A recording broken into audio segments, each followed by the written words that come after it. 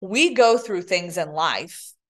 And in those moments, we wonder, why me? How is this possible? How could this happen to, my two best friends, the two people that are loved by so many? We're a church going family. We are, so close and so tight. And everyone loves my parents, and they were loved by so many. And, they loved with their whole hearts. And how could such a terrible thing happen to such great people, right?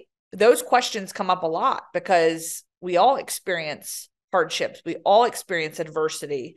We all experience challenges. And it's easy to get caught in that continuum of the why me.